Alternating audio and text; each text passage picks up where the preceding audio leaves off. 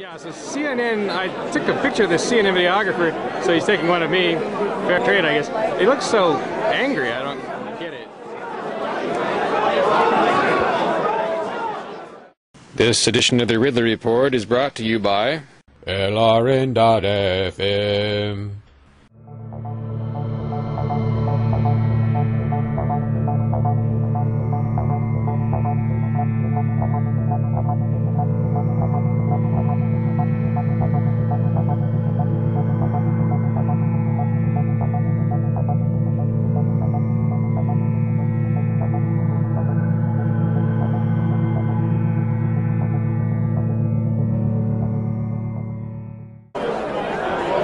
You ready, Ms. Bash? You ready? Oh, I was going to interview you. I thought you said yes. No, I'm sorry. I can't, but thank you so much. Can you do it within the next 10 minutes? I can't. I'm sorry. I'm working. Thank you very Okay, much. all right.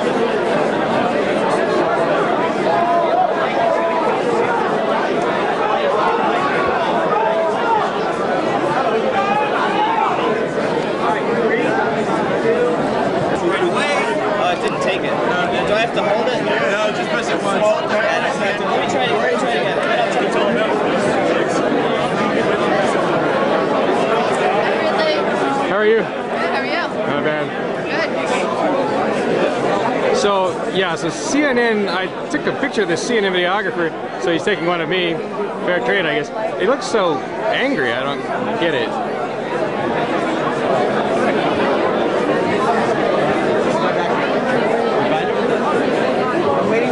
So we're gonna stare each other down? I don't know. I'm not sure he's a videographer. He could be a producer for all I know.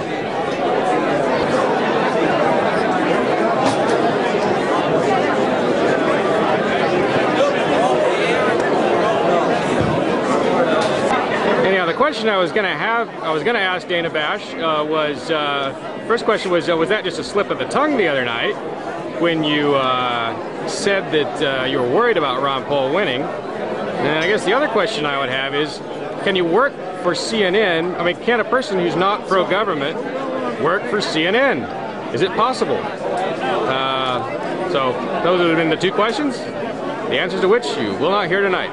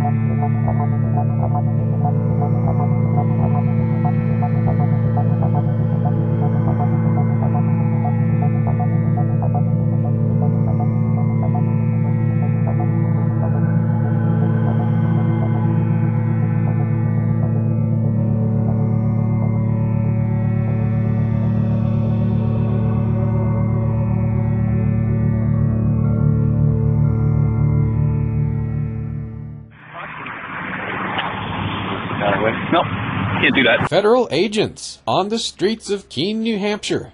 They're investigating reports of an unlicensed radio station said to be broadcasting LRN.FM. So why all the fuss? What is LRN.FM? Well, it's probably not something these agents want you to listen to. It's a 24-hour news talk broadcast, all pro-liberty.